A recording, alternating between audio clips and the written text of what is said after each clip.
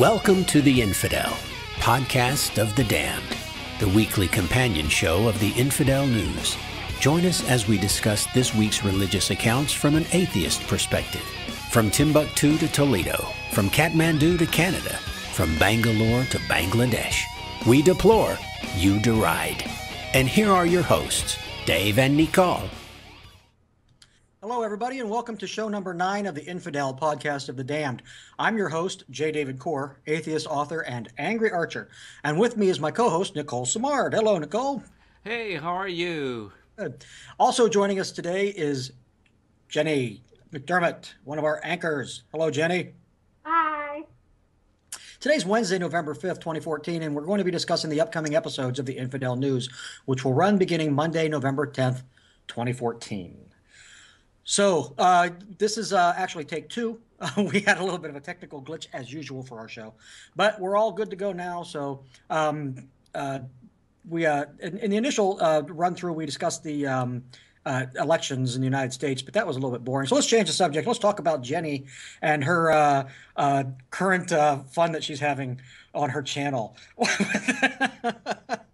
Well, I don't know if I would call it fun per se, but the other day, the Amazing Atheist posted a video about Anita Sarkeesian's speech she was supposed to give at Utah State University, which she ended up canceling because it received a death threat, like a massacre-style death threat. And they actually said, I actually wrote down from the letter, but they actually said, I think it was like a Canadian-style massacre. What did they say? Oh, Montreal-style massacre, the person said in the letter. Isn't that weird? Yeah, I don't know what happened in Montreal that they were Oh, that was nasty. It was really nasty. It was a student who decided that, he was against women. And he decided that the reason he was not able to get into a special program, it was an engineering program, was because they were letting in women and giving him special status. So he went in there and started shooting left, right, and center. Mm. Yeah, so this person said they had pipe bombs and a semi-automatic weapon, and they were going to attack a different women's like a women's club that was somewhere else on campus, as well as the place where she was speaking. And so she declined to do it. And he basically said, well, that's because you're bullshit. You decided not to do this speech because your claim is weak. And so I wrote a response. That was TJ. That's what TJ said. Yeah, in his video, it's called Sarkeesian versus Marilyn Manson. And so he kind of compared it to like the Columbine thing and how people blamed Marilyn Manson for the deaths at Columbine. And so he had to go on stage like a year later in like somewhere near Columbine, I guess. And it had gotten death threats, but he went on anyway. So he's like, yeah, in life you go on anyways. And like basically like someone shared my video with him. He tore my ass apart, but like in the most immature way ever. Like he's like going, ah! Like the whole video, and then he calls me a bitch and all this. So then I made another response where I dressed like him, and I'm sure he is very fond of it. Yeah.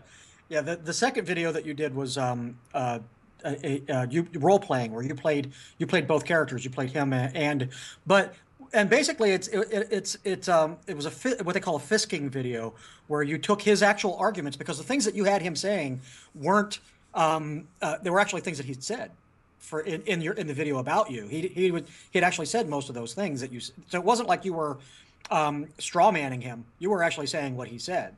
Whereas, well, and that's the big argument, is everyone keeps saying, well, you just totally straw manned him like right now. And I'm like, really? By acting exactly as he acts and talks, I straw manned him as like this bad person? Like, yeah, there was no straw manning. There were quotes. They were pretty much, I mean, they weren't verbatim quotes, but they were paraphrasing here and there. But yes, technically, like the bitch calling and like saying he hates me and like all this stuff. That was like exact. Even the And stuff most about of the his arguments were just right. weak, and I feel like they were more like ad hominem, or he'd be like, "What research papers? You don't have to pay for research papers, blah blah blah, because you have to pay for research papers." Like he Yeah. would just rephrase exactly what I said and Yeah. like be Yeah. disagreeing with me. So. Yeah. He was that point. That point made no sense. That was him. That was him. He jumped on the fact that you said that research paper you can't always cite research papers in a paper unless you pay for them. And he said he was basically saying, well, then you should pay for them. But he didn't really make that point very clear. Because the way he said it was, no, you can always cite them. You just have to pay for them. So, yeah, that is what you said. And him rephrasing it the way he did just was. It was mostly a red herring is what it was. It was a red herring and well poisoning. I know all the fallacies. I like that. You know, and honestly, like his show is what it is. It's this is my opinion. It's like along the lines of Bill O'Reilly or Rush Limbaugh. And if you argue with that opinion, then you're a piece of shit, and I'm going to make you look like an idiot. So, I mean, I didn't expect for him to be like, wow, this girl's so pretty and nice, and I like her. I knew he was going to be like, this person's an idiot. So I was waiting for that. And if I ever were invited on a show, which that would be awesome, I wouldn't expect an actual like formal debate of any sort. Like I would expect like a barrage of hate and ad hominem. So yeah. But just in case there's anybody out there who's not aware of what the root of this was, it goes back to Gamergate, which is another one of those little kerfuffles that's been blown up into a big thing. Anita Sarkeesian basically was criticizing video games for being sexist and violent, and people criticized her because video games are sexist and violent, but so what? was their argument? And Anita Sarkeesian never said video games are violent and sexist, so they should be done away with. She was just saying be aware they're violent and sexist, and if you're involved with it, you need to be aware of that. Canada and is known consider the globally other for its position. water innovation. And in your videos, you even have made the point. You're not trying to get them banned. You're not trying to get them taken off the market. You just want people to know that there are issues involved with it. It's the same. It's like there was a video that was popular this week with the girl walking around town wearing a t-shirt and jeans, and people were catcalling her, and a lot of people came on and they said a lot of those guys were just being nice. Well, a lot of the guys were being nice, but it was still unwelcome, unnecessary, and they would not have said those same things. These guys who were saying to this girl, some of them were just saying, "I have a nice day." There was another person on the street right along beside her. They didn't say a word to that person. So, right. It was because she was attractive, and that's why they were doing it. And it was, which is just that's human nature, and it's going to happen. But there's nothing wrong with calling attention to it. But she was making it, it is valuable to let people know this is what happens when a girl goes out on the street. Men don't think about that kind of thing. We just don't. So it's just a matter of being aware. It's like white privilege. It's like when did you see where did either of you see Jon Stewart arguing white privilege with Bill O'Reilly? No, Yeah. I didn't. Yeah, he didn't. Bill O'Reilly could not understand what the hell he was talking about. And Surprise. And then he agreed kind of with agrees, him. and then later Russell Brand shows him, and he's almost like agreeing again with the white privilege thing. So I feel like, and this is another thing about Bill O'Reilly, is that I read once that since he's like a Harvard graduate and all this, that someone said he is like the biggest case of devil's advocate there is. Like it's like a conspiracy theory, but they were like, he is there to like show society that this is not how you're supposed to be. Like you're supposed to get from Bill O'Reilly that is bad and be better than that. And I think it was like a funny article or something, but I always hold on to that, and they say the same thing about Rush Limbaugh. Rush Limbaugh, whenever he's got an audience that is in favor of him, he talks his political points. When he has an audience that's not in favor of him, he calls himself an entertainer, and tries to use that as an out, like an excuse for he can say whatever he wants. He's just an entertainer, it's a cop out is what it is when they do that. But with the catcalling thing, I made a video once about yes all women, and I was just explaining the hashtag for people who like didn't know whatever. And there happened to be some guys on a boat in the background. Like, I usually don't film outside the home, but at that point in time I was going to the beach a lot, and these guys on this boat were just like woo the whole time. Yeah. And it was like, in the video I'm like, man, I'm gonna have to start over, edit this out. Well, my boyfriend's like, keep it, keep it, who cares, it's funny. And then I got this reaction from all these men's rights movements that are like, you staged this is misandry, like how can you do this? But the fact of it is, this lady commented, and there's this thing called Lewis's Law, and there was this writer woman, her last name's Lewis, she went to Oxford. She says that in every feminist film, every feminist whatever blog, article, you can see the need for feminism in the comments alone. Just people attacking and saying like disgusting things. And like, I feel like this is almost like sort of what happened with TJ. Like he is proving that we need feminism, because in my original video, I have like a mild amount of authority in my voice. And he's like, she is a bitch. And in my next video, I'm like, he's so sweet. I love these to be atheist. And he's like, oh, I love this chick. Like, she's awesome. So it's like, I'm not allowed to be opinionated or something. That's the problem with privilege, whether it's white privilege, whether it's male privilege, whatever the privilege is. And I'm guilty of it, and I'm sure Nicole's been guilty of it. Yeah, you guys. I love you guys. I'm perfect. I'm perfect. But what happens is you fall into a mindset where you just, certain things are given and you just expect them, and when every once in a while you'll catch yourself doing something. It becomes a problem when people refuse to acknowledge that they are. I don't care who it is. If we lived in Amazonia, and women were in control, then women would have the privilege, and they would be the ones abusing it every once in a while. People that have privilege abuse privilege. It's just the nature of the beast. So when you're talking about privilege, calling it out, there's an expression that gets used on Tumblr all the time. Check your privilege. It's just a matter of it's just if somebody, you'll be saying something without realizing it that demonstrates your privilege, and somebody will say to you, check your privilege. And all you have to do when somebody says it to you, if you think about why they're telling you that and try to look at it from the other side, and if you can't see it from the other side, if you look at it from the other side and really can't see it, then maybe it's not a fair thing. But usually you can see it. You can see why something that you said, why they told you to check your privilege. Usually you can see that. Now, there have been other times. There was I'll give you one example with me. There was an example where Selena Gomez, you know who that is? Yeah. Both of you? Yeah. Okay. She went on a show wearing a bindi, and she got called out by Hindu women as for appropriation. Where she was, you're not a Hindu, you shouldn't be wearing the bindi. That's appropriation. And she didn't check her privilege. she went on the next two public appearances she made. She wore a bindi again, and said, "Screw you, I'm going to wear the bindi." Now, I understand what they're saying about appropriation, but I also understand why, from her point of view, she really wasn't doing it. She's Hispanic, she's a Hispanic girl who has had things handed to her and doesn't understand privilege the way other people do, because she thinks privilege should be working against her, but she actually has privilege and doesn't recognize it. So, but I mentioned on Tumblr, I said, look, trying to explain it from her point of view, I said, Prince William or Prince Charles has worn a kilt. He's not Scottish. On St. Patrick's Day, black people wear the green. They're not Irish.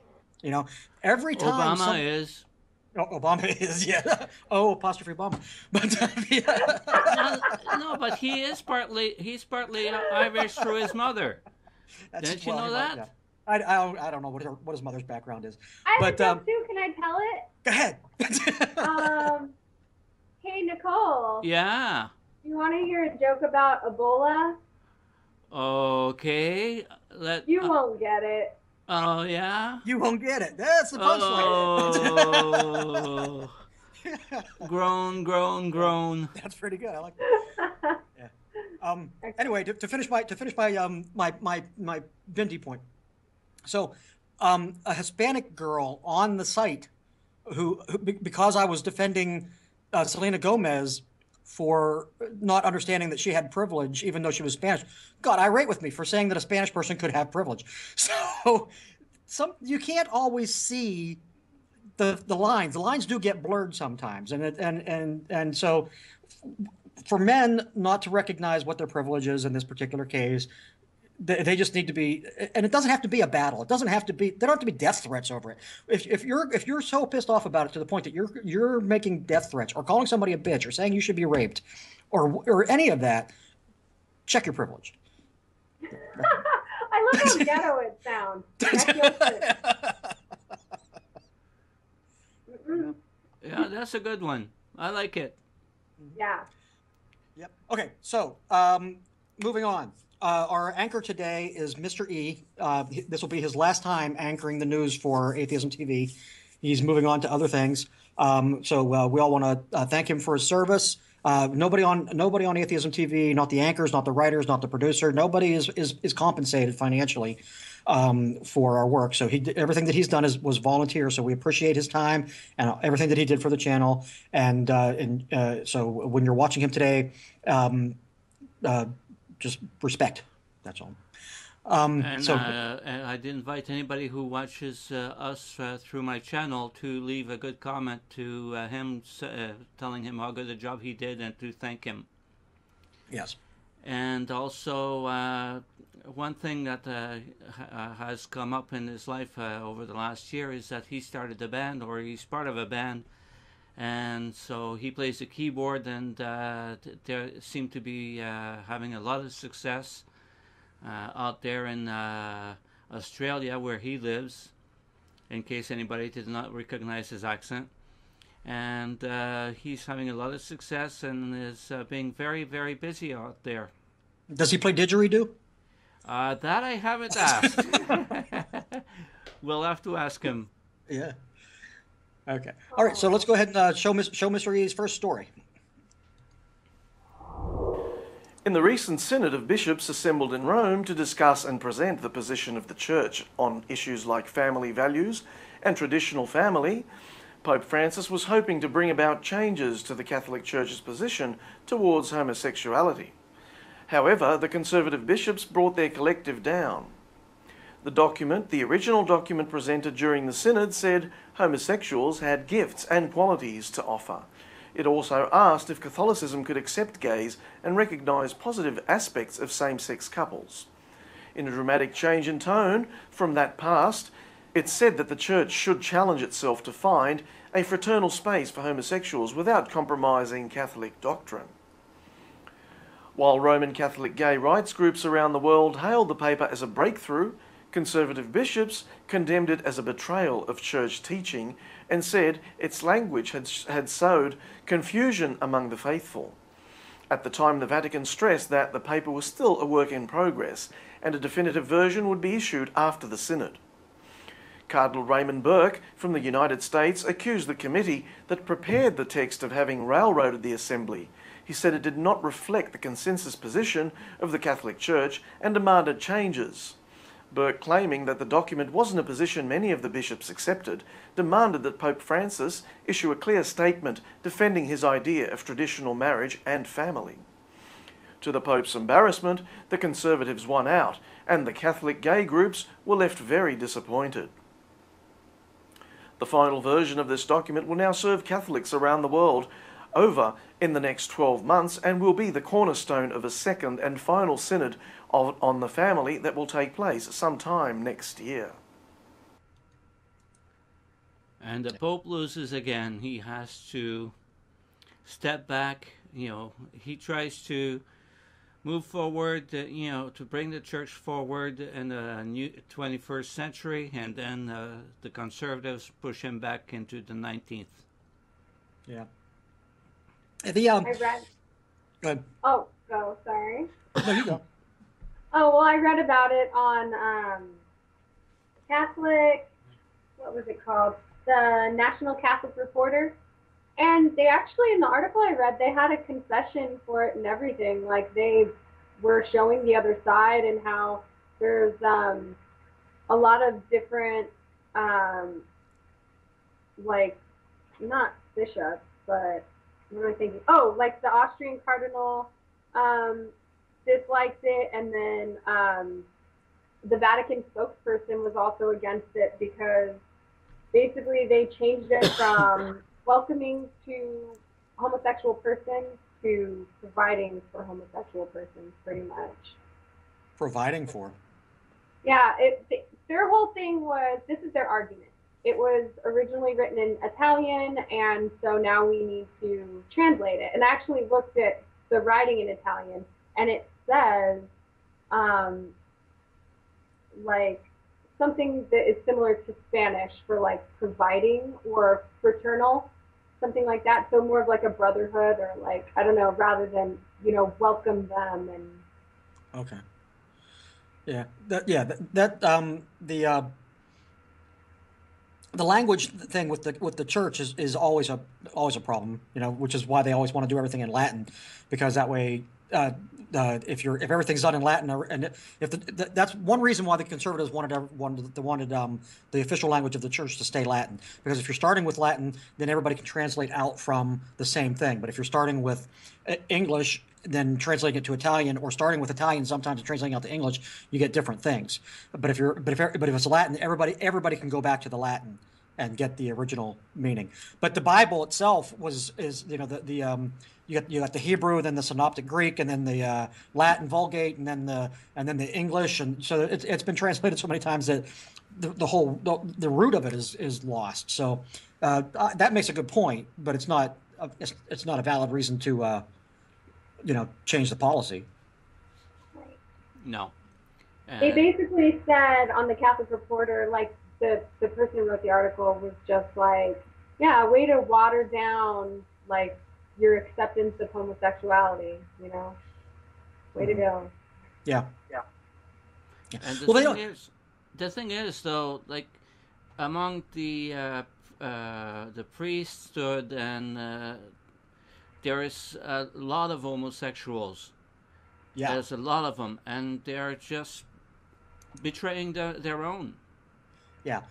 Catholic. I mean, there are a lot of Catholic priests who, like in confession, will tell their confessor about sinful gay thoughts that they've had. They supposedly they're not acting on, but then again, supposedly the heterosexuals aren't acting on them either. And how many pregnant nuns have there been? But there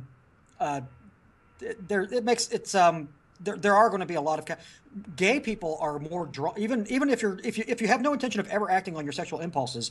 Gay men are going to be more drawn to the priesthood than heterosexual men, because there's that element of shame and a desire to have purpose that you can't have in the Catholic Church. You can't have it through marriage. So that's what. So of course there's going to be a lot of gay priests, and it might be a little bit of an actual.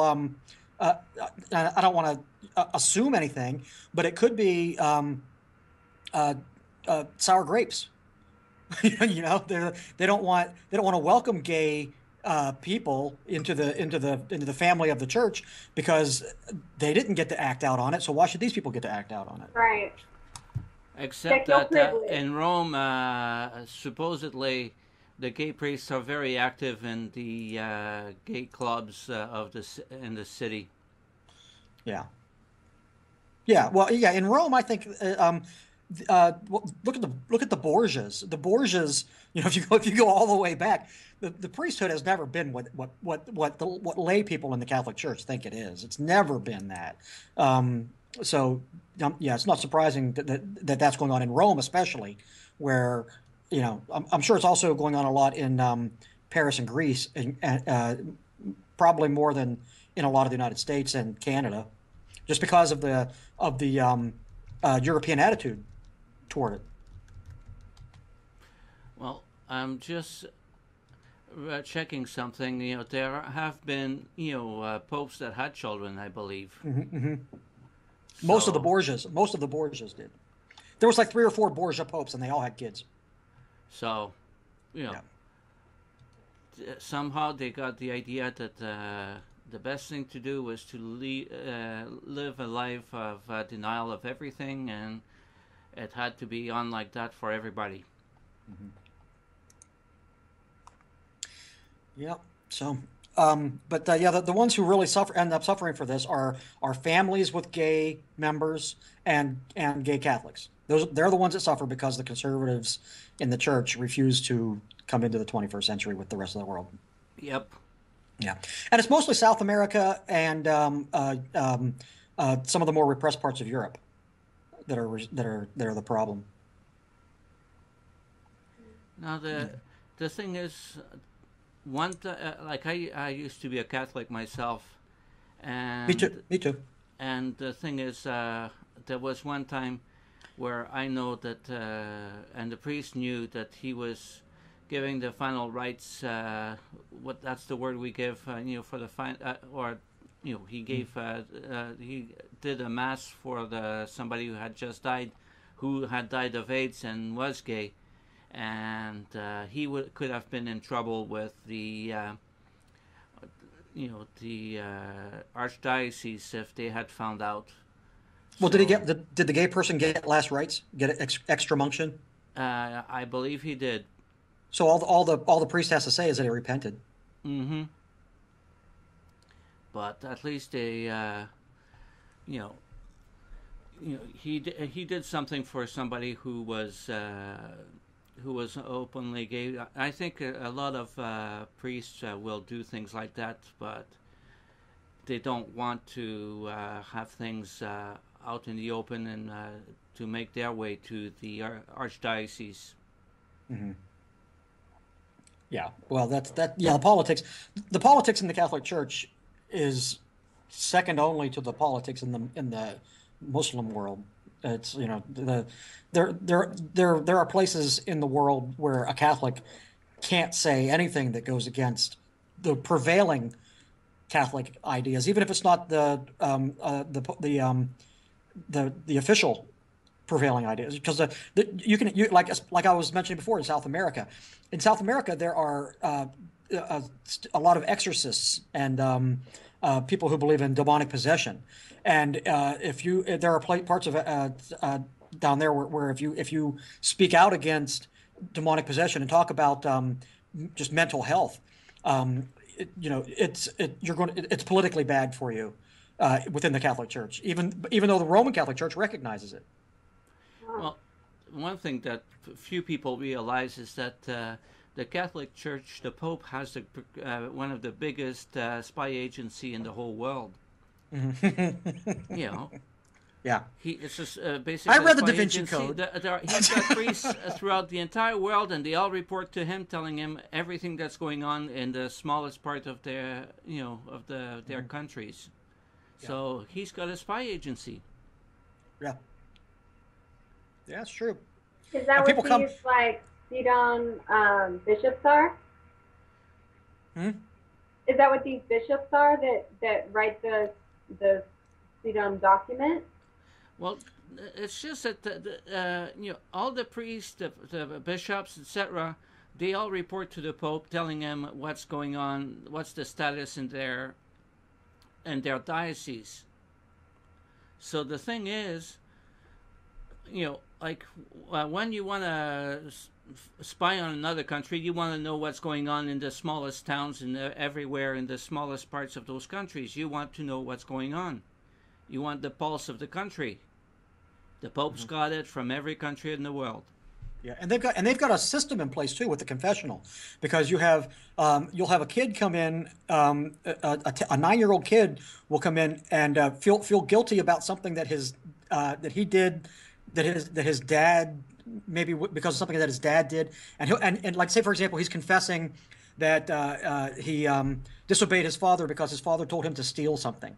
So now the priest knows that the father is a thief. So now that priest goes to his confessor and tells his confessor what happened, and then that confessor goes to the bishop, and then that bishop goes to the cardinal, and then it gets all the way up to the... That's a great idea. Those guys, they were thinking. Yeah. Yep. Okay. Well, anyway, so let's go on to the next story before we beat this dead horse too much. Okay. Story number 2. Convicted in the state of California for possession of methamphetamine 8 years ago, 46-year-old Barry Hazel Jr. spent a year incarcerated for the offence. In 2007, he was released on a parole, a condition which included mandatory attendance to meetings of a 12-step addiction recovery program. Hazel, who is an atheist, objected to the faith-based program administered by Westcare, a company hired by the state to oversee Hazel's mandated recovery protocols. Hazel requested a transfer to a different facility which might offer a non-religious alternative, and he refused to attend the meetings which required that he acknowledge the existence of a higher power. The state considered this a parole violation and ordered Hazel back to prison, where he served an additional 100 days in conditions described by his attorney, John Heller, as dangerous and overcrowded. Hazel and Heller sued the state and Westcare for violating Hazel's constitutional rights, and the man was awarded close to $2 million by the Ninth Circuit Court. Said Heller, he stood up for his constitutional rights when many others would have just gone along, and in doing that, he paid a heavy price. As a result of the case, the state of California now offers all non-believers who are required to enter the recovery program a secular alternative to AA and NA. Okay. Yeah. Now, I'm kind of conflicted on that particular story because, on the one hand, I agree with his stance, and I'm glad that California changed their position. On the other hand, the guy is being hailed as like a champion amongst atheists, and he was a methamphetamine dealer. That's what he is. He's a meth dealer. He's not like, we're not talking about somebody who was just, refused to say the Pledge of Allegiance and was put in jail. He was a meth dealer, and they told him to go to AA, and he refused for good reason and had to do 100 more days in jail that he deserved. 100, not because he refused, but he was a meth dealer. He deserved to do the 100 days. He doesn't deserve $2 million. I'm sorry. He does. Right. I want $2 million. I know. I had my little stint with alcoholism there when I was younger, and I would drink and stuff, and I quit about 3 years ago, and I went to an AA meeting. I went to 2, and I was like, wow, for being secular, you sure all talk about God the entire time. And at the end, you make us hold hands and pray, and basically pray. We don't say, like, dear God or anything. And so I stopped going because I was like, this is extremely uncomfortable for me. And in looking into it, I found out that the 2 founders of the group also belong to the Oxford group, which is a largely Christian group. So I feel like maybe they stole things here and there and added them in. There was a bunch of like conspiracy theories about L. Ron Hubbard having a part in that because he started like Narcanon, but I don't think they're true. Just, it just feels culty being there. It's uncomfortable. It makes me want to drink, Well, yeah, it's been that way for years, though. AA has always been a religious organization, and there's never been an alternative. For a long time, there were no alternatives for non-religious people, but they have come up with a number of alternatives recently for non-religious people where they don't actually require you. They don't have the 12 steps. They don't require you to acknowledge a higher power. They don't require you to pray. They don't require you to give over your power, which is what they do in AA. Yeah, no, they don't. That stuff doesn't. Because it's not going to work for you if you don't believe it. It's just there's no sense in it. Group, like 3 years ago on Facebook, I started a group called Atheist Alcoholics Anonymous, and it has a big flying spaghetti monster on the page.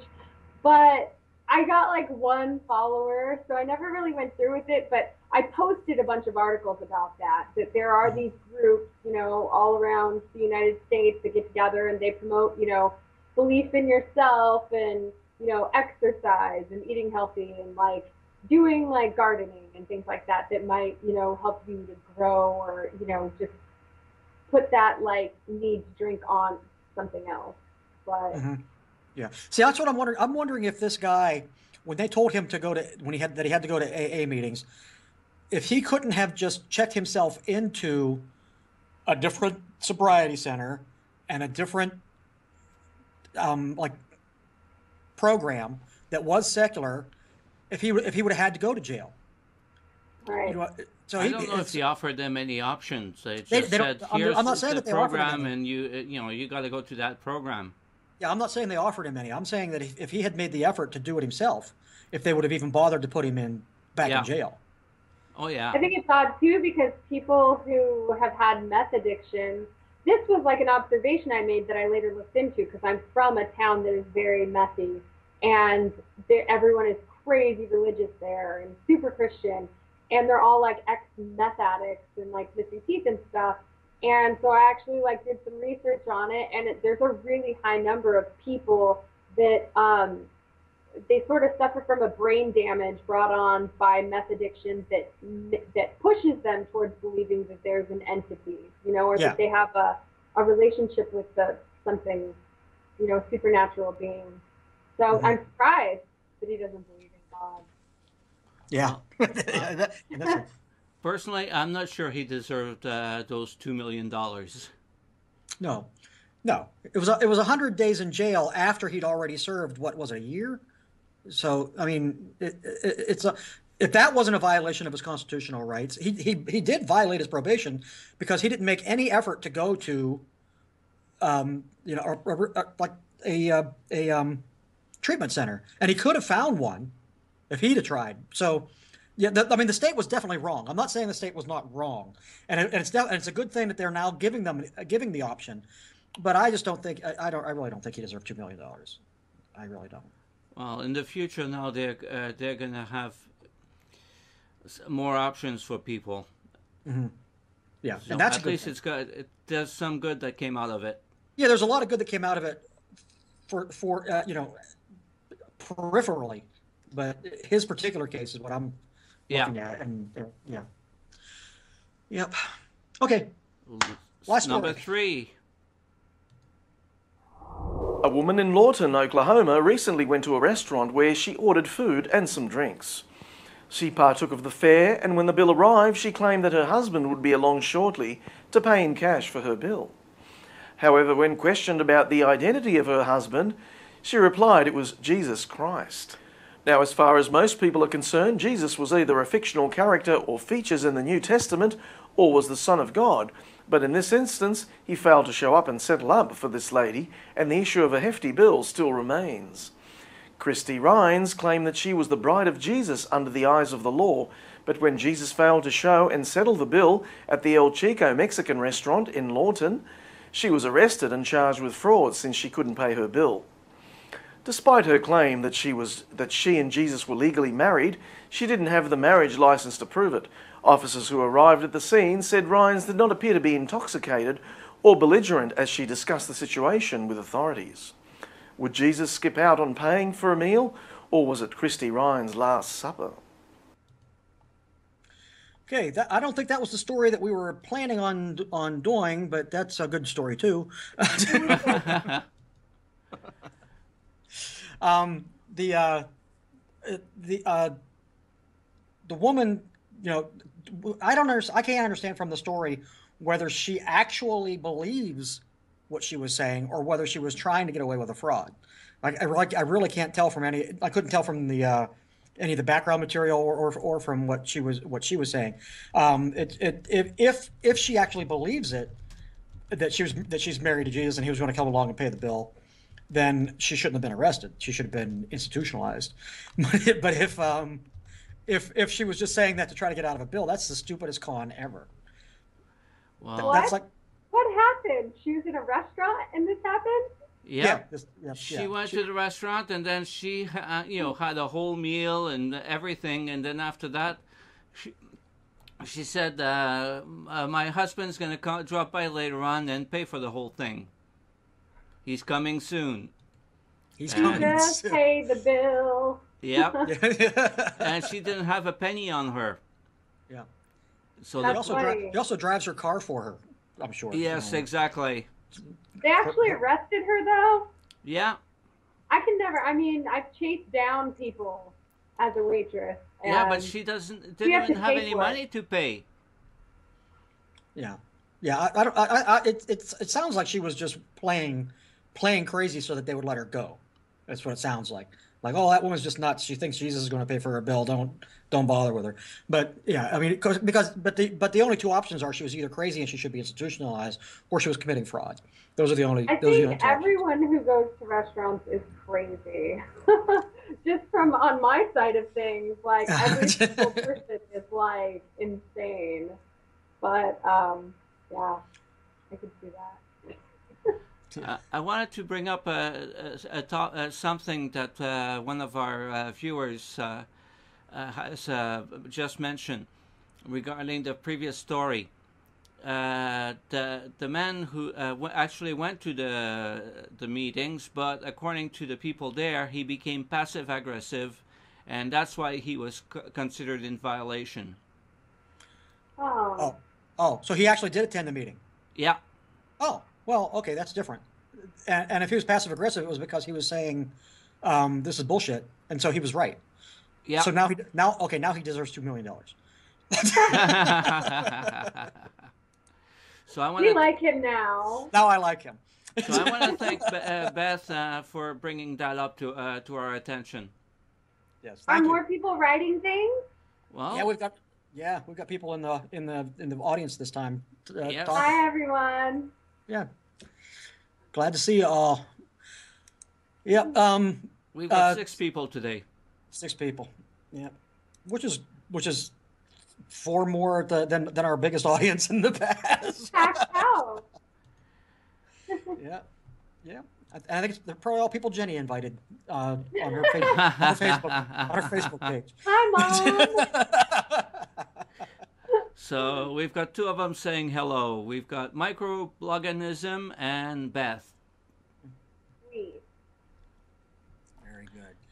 So So let's go ahead move on to the Christian Glitches story. okay, it might be a bit long, but it's a bit over a minute, and I picked that one because it's linked in with the elections yesterday. It features David Barton, the great historian, and he's talking about the importance of electing a conservative Senate. You look at every decision of righteousness in this land, it comes back to the judges. It doesn't come back to the legislature, it doesn't come to the House, the Senate, or the President, it comes to the judges. Judges, understand, you're sitting in the place of God when you make a decision. You make the same decision He would make. If you want God to bless your land, you better have a judge that makes the same, because you're judging in the seat of God. You do what God wants done, because you're minister. That's why 3 times in Romans 13, twice in verse 4, once in verse 6, he says that those that are in civil government are ministers of God. Mm-hmm. They rule in that position. And so for us as believers, if we want our land to be blessed, it won't be blessed without righteousness. And if you want righteousness, it comes through the judges. It's the only way you're going to get it. So as we're coming up with the elections about to come on us, for a Christian, for any biblical person, we should step back and say, all right, what can I do in this election that will improve the judiciary? What can I do that will improve the judges? Because that's where righteousness comes from. And the answer to that is the Senate. The Senate is what determines the judge. They're the ones that confirm or reject judges. They have the final say on whether those judges go in the court or off the court. And so, I don't like voting, I don't want to get involved. Well, if you want righteousness in the land, you better get involved. You better look at the Senate races in your state, and you better figure out which of these persons running for Senate is going to give you the best set of judges. Because if you want God to restore the land, you got to start with judges, and that's a key to it. Yeah, well, okay, Mr. Barton, that's a valid point from your point of view, but for the rest of us who live in the real world, that's just wackadoo. So, he wanted to encourage people to elect conservatives so that there's going to be Not a just conservatives, but evangelicals. Yeah, evangelicals, absolutely. You got me there. So he wanted to fund these in the Senate so that they can elect fund the judges, and then after that, overturn everything regarding gay marriage and anything like that. And Well, the Bible's in favor of slavery, so there goes the 14th Amendment. yes. All of it's gone. All of it's gone. Yeah. But I thought that was appropriate based on the weekend, the great day you had yesterday. Yeah, the great day we had yesterday. Yeah, some of our audience out there are probably Republicans, happy with the turnout. I don't see it myself, but that's fine. Whatever. Didn't go well as far as I can tell. Let's put it this way: as a Canadian, we believe that we consider your Democrats to be like our conservatives, like our right wings. So they're not even the Democrats are not enough left wing enough to qualify as left in Canada or even center. Yeah, that's true. To us, we consider them as right. Yeah, except for Bernie Sanders. Bernie Sanders would probably make a good Canadian liberal. But the problem, the Senate usually in 8-year presidencies, in the midterm after 6 years, usually the Senate goes to the other party. So if you have a Republican president, you get a Democrat, like we did when in Bush's 6th year they elected a Democrat Senate. So it's and in Clinton's 6th year they elected a Republican Senate. So it's not uncommon to do this, and it's actually in a way it's a good thing. But it makes the president a lame duck. That's where the term lame duck comes from. The president, he's not going to be able to get anything done. All he's going to be able to do is veto for the next 2 years. But the problem is that it sets the next president, if the next president is a Democrat, it sets them up for 4 years of problems, four years of difficulty. And the real problem is not so much what happened at the Senate level or even in the Congress.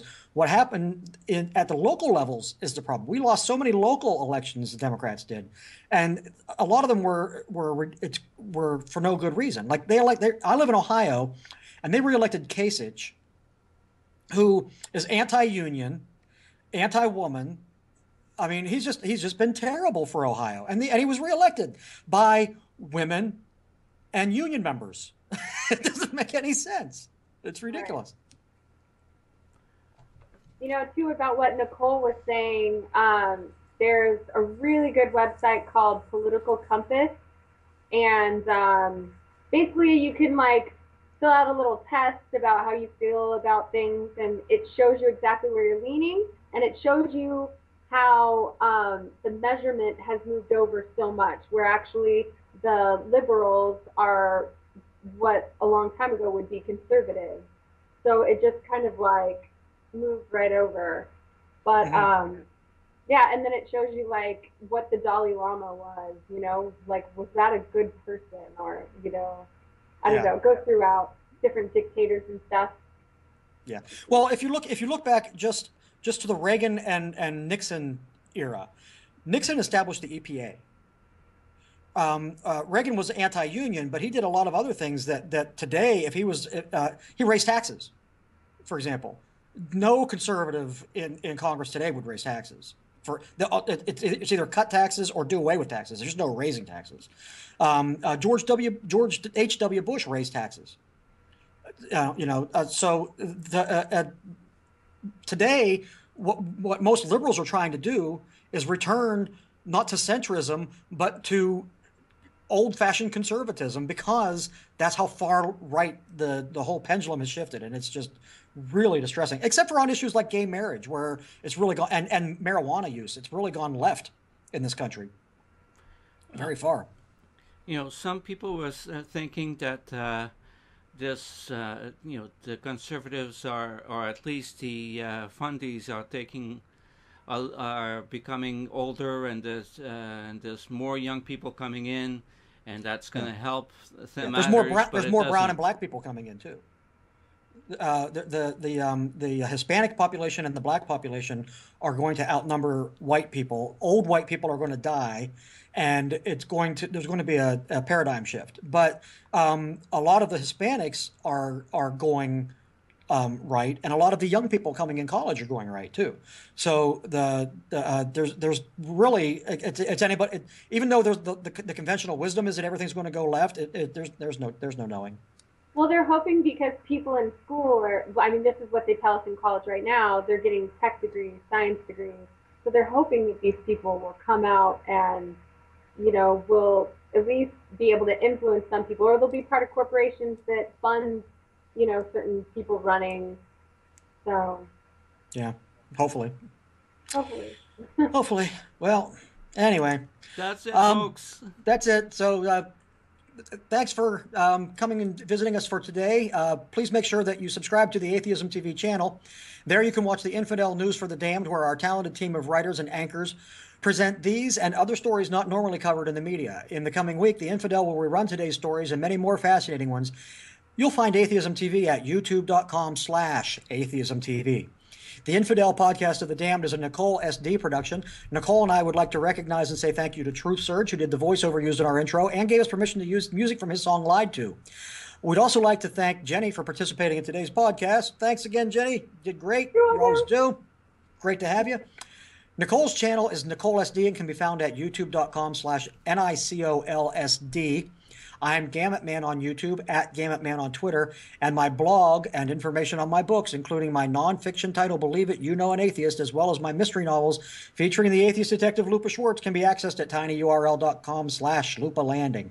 There you can sign up to receive my newsletter. Signing up also entitles you to choose one free ebook title from my collection of 99-cent novellas. Thanks for watching. We'll see you next week. Bye.